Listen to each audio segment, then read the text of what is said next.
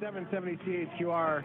Rob Breckenridge in tomorrow morning and filling in this afternoon. I'm Shane Hewitt. Zach's here sitting here on the radio. And yes, the nickname, I just throw it out there because that's how some of you know me. And you'll notice that some people call both. It is what it is. I don't care what you call me. So here's a conversation that I find extremely compelling, and it's inspired by a year and a half ago talking about it. I do love to hear the perspective of flat earthers. Maybe I'll get my mind changed today. Maybe I won't. The coolest thing about flat earthers is the look at, well, why? Why do you believe that? And that's really remarkable. And terrible story this weekend, though. Mad Mike died over the weekend. Mike Hughes was his name. And there are a couple of stories that have been collapsed one on top of another here. So Mad Mike was a very open flat earther in his belief system. And it also happens that he's known to be a bit of a daredevil and liked rockets. So he was filming a show, according to Space.com, for homemade astronauts. It was a Science Channel show. And so he was on private land down in California, and they were trying to fly to 5,000 feet. The previous height that he had ever been to was about 1,800-ish feet, and that was the rocket. So witnesses at the scene said that the rocket appeared to rub against the launch apparatus, which might have caused the problems with parachutes. The rocket didn't get up very high, turned around, and crashed into the ground. Unfortunately, it was on February 22nd where Mad Mike passed away in that crash. Now, because Mad Mike is a flat earther, of course, the flat earther, what's he doing in a rocket? Well, he's trying to take pictures. He's trying to prove the earth is flat. According to the story so far, that's just not the case. But it does beg the question, what's the big deal? Mark Sargent is from the States. And not only that, he's had some documentaries that have been published all over the place. Behind the Curve, that was yours, right, Mark? Yeah, I mean, we didn't make it, but yeah, I was in it. I was the lead, you were in it, yeah. The protagonist. How's that? Yeah, the protagonist of all the things behind the curve of the earth. So yeah. Now Mark is in it, and that was on Netflix. I don't know if it still is now, but I'm sure you can find it if you go looking for it. Welcome to the program. Thanks for the time today, Mark. Oh, no, thank you very much for having me. So you are a flat earther. The earth is not round. That's how you see it, right? Right, and we don't even use the word round because round could be like, a dinner plate is round, your dining room table. It's not a ball, a sphere, a globe. How's that? Okay. All right, but that is very clear. Actually, I kind of threw out the it's not a pizza.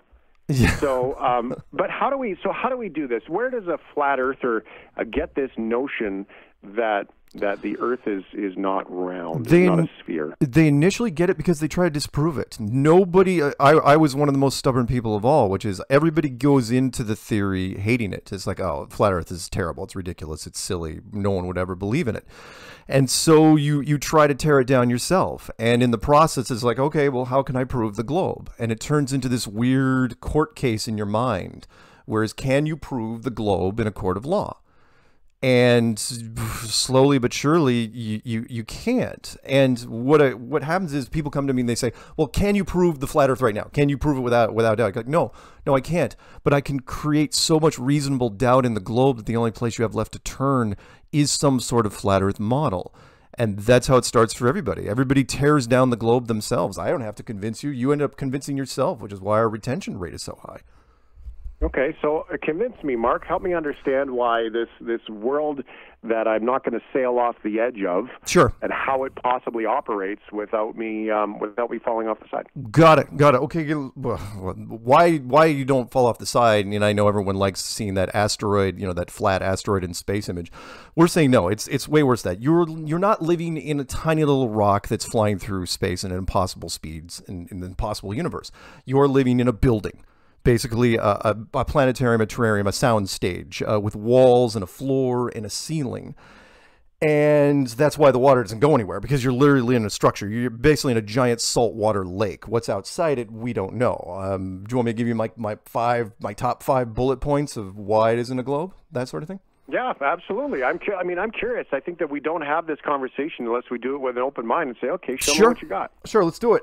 First and foremost, would be long-distance photography. 10 years ago, you could have told me, it's like, oh, yeah, boats go over the horizon. They go off into the distance. They look like they're going hull first. I'd say, okay, yeah, maybe that's it. But then HD technology came in, and we've got cameras now like the Nikon P1000, with amazing 150, 180 power zoom, which all of a sudden the boats are not gone anymore. You can bring them back into frame over and over and over again, and you're just like, well, what's the point? My point is, if the curvature of the Earth is 8 inches per mile squared, sooner or later there should be an object that you can't see because it's over behind the curve. It's gone forever. Number 2 would be the gravity versus the vacuum of space. And that is, I don't know where you are right now, but let's say you take the second floor of your building or whoever's listening, the second floor of wherever you are, turn it into a vacuum. That's where I am. Perfect.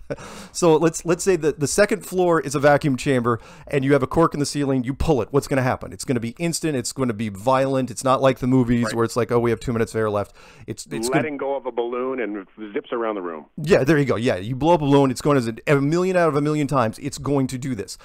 And then I say, well, why didn't gravity hold the air in your room right now instead of going upstairs? And you say, what's your point? My point is, well, when you go outside, why is the atmosphere still here? Because there's a massive, massive, massive vacuum chamber above us, supposedly, and yet the gravity that couldn't hold the air in your room can hold everything here. Same gravity, same exact gravity. Third would be the eclipse shadow. Eclipse shadow is too small. The moon is supposedly 2,000 miles wide, but the blackout zone, I don't know if you guys get the eclipses up in Canada the same way we do, but the blackout zone is only about 70 miles wide, which is like a 97% decrease. How is that even possible? And you say, well, there's, special lensing of the shadow. It's like, okay, well, what happens when the Earth is in front of the sun? Why don't we see that blackout zone, which would be 4 times as big on the moon? We never ever see it. Fifth one would be the moon temperature, which I didn't even believe for the first 6 months that I looked at it, which was the moon is generating a cold light, meaning it cools things down. It's not that it's cold at night. The moon actually cools things. So if it's 90 degrees, I'm not going to convert to Celsius for you. If it's 90 degrees Fahrenheit in the sun, it's 80 degrees in the shade. We all know that. But if it's 50 degrees in the moonlight, it's warmer in the moonshade, up to 13 degrees Fahrenheit. That's impossible. You can check those with a point and click infrared thermometer. There's all sorts of different tests, and we've done them. I've done them myself. It's impossible. Does that prove a flat Earth? No, but it absolutely destroys the relationship between the sun and the moon. Last one, fifth, last but not least, which is the Van Allen radiation belt trap question, which is a simple question, yes or no. Are the Van Allen radiation belts announced in 1959 by NASA, are they deadly? Yes or no? If you say, yes, they are deadly, well, then how did the Americans get through them multiple round trips in the 60s without any shielding whatsoever? You got to remember, the only thing that stops radiation is gold, lead, and a whole bunch of water. They didn't use any of those. They used aluminum and plastic.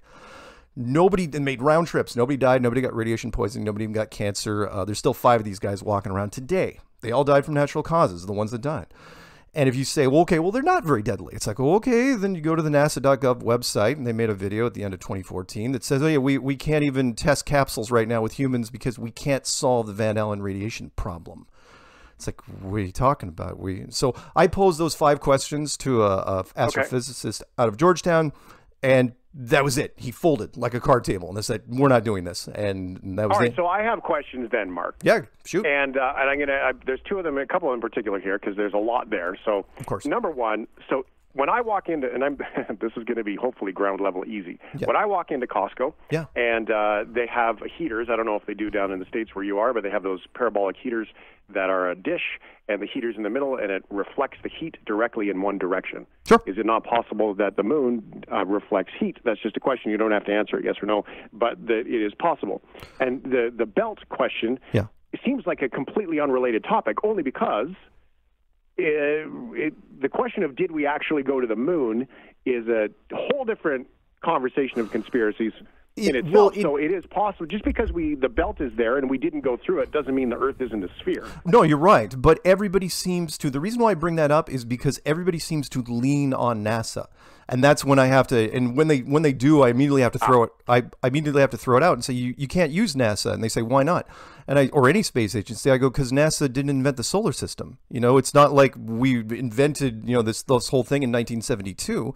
We've known that leads to a whole bigger question. Which was, we've known for at least 5 centuries that the Earth was a globe, and the solar system model is like, how did you know? If NASA wasn't even founded until 1958, how did George Orwell ask this question? It was a great question, which was, how did everybody know in the 40s all the way up into the mid 50s? How did everybody know that it was a globe? It wasn't that you knew, is that you were told, and you were told so many generations that we just took it for granted. So we are told many things in life, and that's a very, very good point. We're going to take a break, Mark. I'll be right back. Sure. I've got more questions for you. And, okay. The pause there is that you believe it because you were told it to be so. That's the fun part for me. We'll get back with more, including the conversation about NASA saying, well, we lost the technology to go to the moon. Oh, flat earthers. Is it all crazy or not? We'll get more next. 770 CHQR. 403-974-8255-974-TALK. We've got Flat Earther Mark here on the phone. Thanks for sharing the time today, Mark. The text messages are coming in, and I'm just going to ask you, okay? Because they're coming in. Sure. So what happens if you sail a boat to the edge? You're implying that there's a roof or a ceiling. Wouldn't you just go bump and get to the edge? Well, the beginning of the edge is the Antarctic coastline, and Antarctica, in this case, would look vastly different from any other continent. Antarctica, instead of being like an island-type continent like Australia, would be stretched around the outside, but it would be much, much bigger. So when you get to the Antarctic coastline, you would still have to go thousands of miles inland. But yes, eventually you would go bump into whatever the edge is, be it, I don't know, take your pick, heavy element, heavy water, force field, whatever it is. It's just part of a giant snow globe. Yeah. Okay. Snow globe. So here is, and in Canada, that could be a Canada joke, I don't know. So the Faraday cage is a real thing. The Apollo capsule had it. The Van Allen radiation belt is an exposure thing. Is it not possible they just zip right through it? Not at the speeds they were going. I mean, if the best speeds they can do are anywhere between 18 to 20,000 miles an hour, and they say that the Van Allen belts are donut-shaped and pushing about 60,000 miles thick, you're talking about... Because that was the question they asked Van Allen, which is, well, we're going to go really, really fast. It's like, well, no, that's at least 3 hours each way. And remember, when you're coming back, you're in a capsule that's very, very limited, and you're hitting the brakes, so you're even longer than the Van Allen belts on the way back.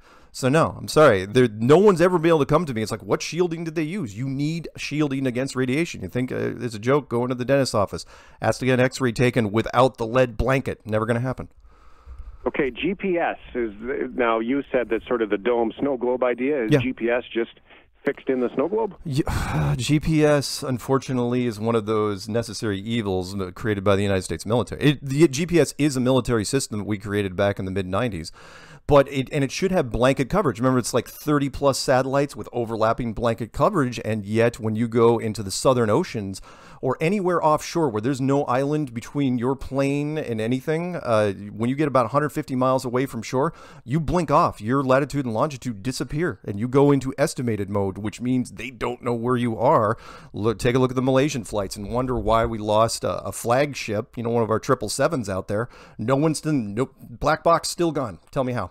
All right. Okay. So then the U.S. government has sort of said, like, let's go back to the moon. And then there's been this stuff floating around the internet saying, well, we kind of lost the technology to go to the moon. Right. Does a flat earther really believe that that's what we did? Oh, absolutely. I could send you so many photos. I mean, you just find any decent photo of any of the Apollo missions, and it's really, really horrible. Every president that we've had, from Reagan all the way up until Trump, they've all said the same thing. It's like, oh, we're going back. We're going back. We're going back. It's like, the last time remember, only one country supposedly ever went there was in 1972. No one's ever questioning why we have no moon bases. No other country decided to go, especially in the Soviet Union.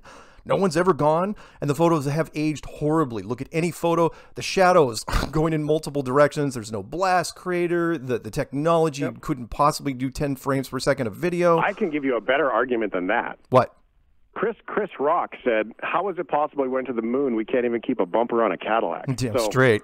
That's a pretty good one. Okay, oh, yeah. One last question, because we got to wrap it up here, Mark, is the plate tectonics. How is that possibly a thing on the floor if this is not well, just what you said. I mean, tiles on a floor works just as fine on a floor. I mean, we're talking about a mechanical structure here. We're talking about a building. So plates, having the continents lay in the middle of a lake, a saltwater lake inside a building, not hard at all. Okay. Well, thank you very much, Mark. Where can, if people are truly interested, they want to learn more, where can they go to introduce themselves to you? Just go and just Google, type in Flat Earth Clues. Eventually you'll find my channel. My channel is just my name, Mark Sargent, and Flat Earth Clues is a book. Or check out the documentary Behind the Curve. All right. Thanks so much for the time today, Mark. I appreciate it. I appreciate the alternative perspective in looking at things, and that question is what I'll explain to the audience next. Thank you so much. Thank you. Mark Sargent.